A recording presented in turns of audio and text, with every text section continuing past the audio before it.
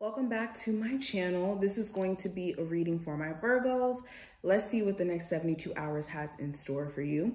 I'm going to be doing a full-on spread for you guys with the original tarot. I'm even going to flip the camera down so you guys can actually see the cards that I have laid out, okay? And let me know in the comments if you actually like this way where I flip the camera down so you guys can actually see it, or if you guys love to see my face here on camera. But any information you need will be below. If you want a personal, check out the description. If you would also like to see future readings or to see my live shows where I take personal reading questions, I usually do it around like 7:30, 8 p.m. Eastern Standard Time. Hit that subscribe button and notification bell so you get notified, okay? But let's jump straight in, Virgos. Let's put the camera down. Okay. Let's move this over just a little bit. So, what does the next 72 hours have in store for my Virgos? Virgo Sun, Moon, Rising, and Venus placements. What does the next 72 hours have in store? Virgos, what does the next 72 hours have in store?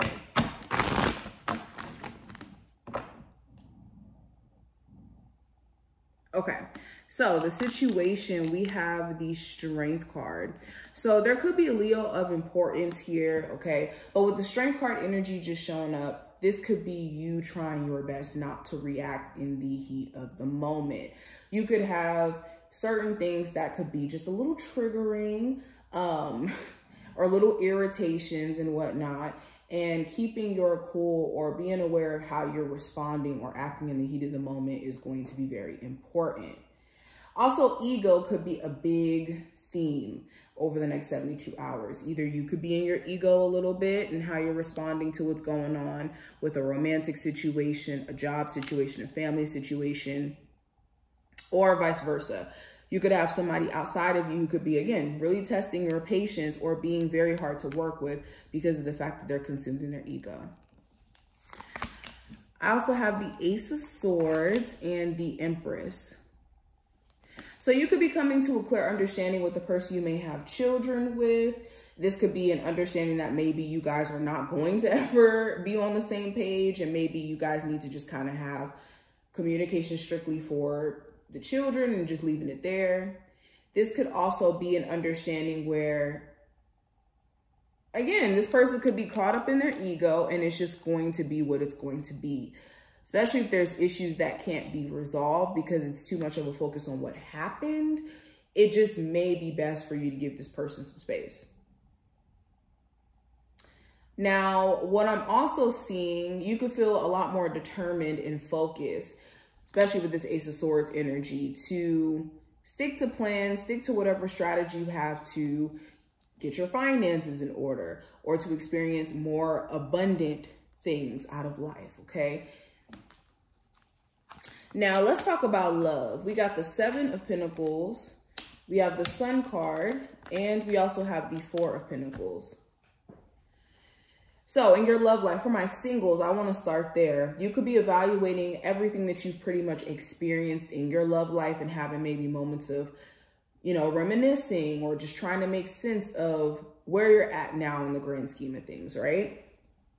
And my singles, you could be realizing that you are very closed off to connecting to new people or opening yourself up. And this could be something that's really holding you back. You could actually be finding happiness in being single, and although this is a good thing, this is actually a really, really good thing. It could be a bad thing if you get too comfortable in being single, because then now it's like you're too scared to open up. And some of you have kind of like reached that point. I'm also seeing for my Virgos who are in a relationship, there could be key things that you're trying to evaluate about your relationship just in general. And you could know what needs to happen for the sake of the connection, but your person could be so stuck in their ways or rigid or just holding on to certain grudges. It doesn't seem like you guys could maybe get past this.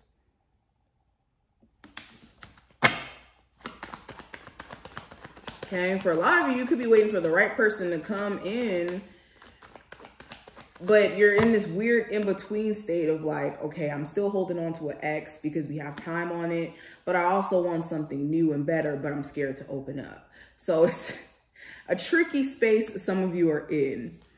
Now let's look at career and finance. I have the Page of Wands, the Wheel of Fortune, and the Knight of Swords.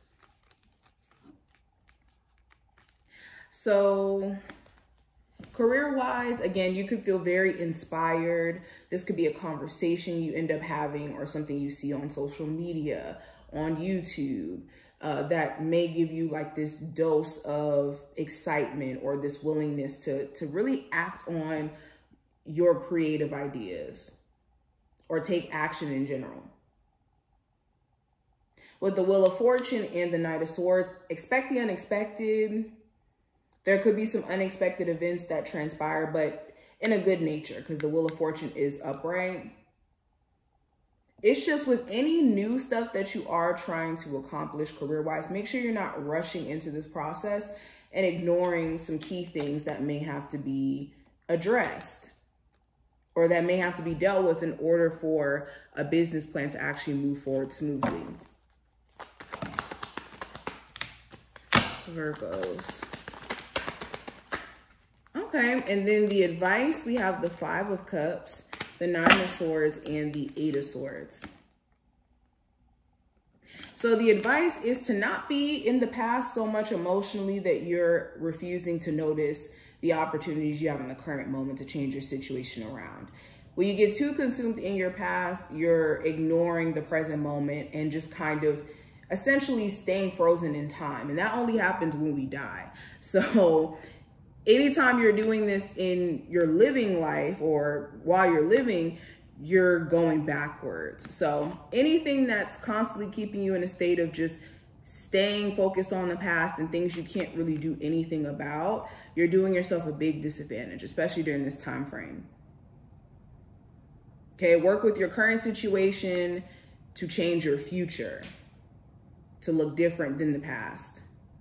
Also with the Nine of Swords and the Eight of Swords, being aware of how anxiety could be at the root of certain decisions that you're making. So being careful of making any permanent decision during this time frame based off of anxiety or based off of being in your head, because then it's not logical. And then at that point, you could be making a decision that's setting you back even further just because you allowed emotions or anxiety to control you.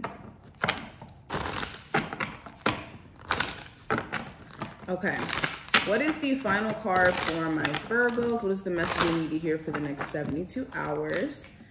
So we have the Bone Collector. So this is the first page. So it says, you are whole and have everything you need within.